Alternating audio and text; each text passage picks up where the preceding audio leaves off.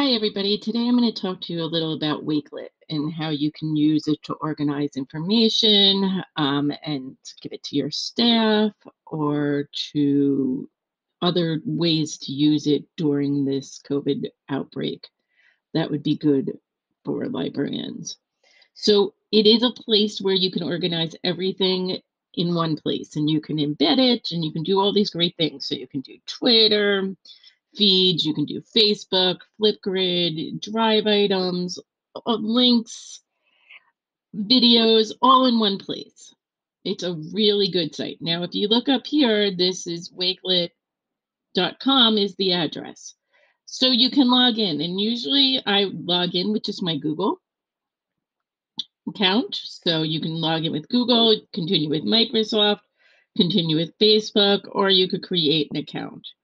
I have my students just create a Google account. So I'm just going to use this one here to log in. And as you see, when you log in, it's going to ask you to create collections, or you can see the collections that you already have. All you do is you hit create a new collection.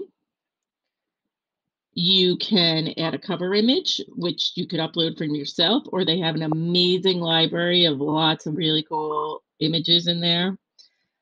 I'm going to choose this one. And you can make it a full image or a half image, or you can even hide the cover image if you don't want to show that. So we'll make it half an image. Then you must enter a title for this collection. So we're going to call it Showing Librarians How to Use Wakelet. And then if you want, you can write a description. And then all you can do is this is where you put the plus arrow to add stuff.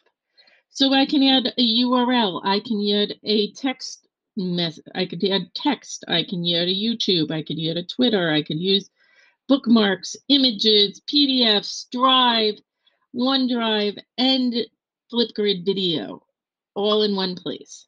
So how I usually use it is I like to organize text and URLs in here to give to staff. So a lot of my Wakelets you'll see are usually made up of text or URL. So I'm going to show you what it looks like. So you can just put the URL right in here. So if you have a URL to a site that you want to add in, like, I don't know, we're going to talk about Flipgrid. So you can just take the URL and add it right in. So I have Flipgrid up here, and I'm just going to add that in here. Click, copy and paste it. And then it puts it in for you. So, and it makes it nice because they make the little like image and it tells you what it is. But if you wanted to edit this, you could type anything in here to make it a better description for you. And sometimes I do, and you can even choose edit the image. If an image doesn't come up, you have the ability to edit the image. So you can put links in here. You could put text. And sometimes I like to organize these collections in different views. So I sometimes will make something like these are all the, screencasting tools. And I could put it in bold, or I could do a heading so it's bigger. And then I can hit save. Now, if I wanted screencasting tools to come before it, I can just edit the order and I can just move it up.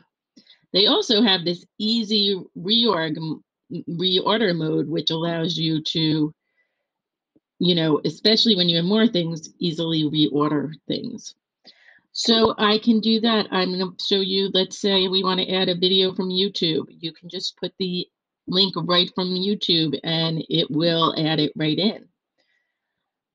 If you want to add a image, you can just upload an image or choose from the library to add it right in. So there's lots of great and easy ways to do this.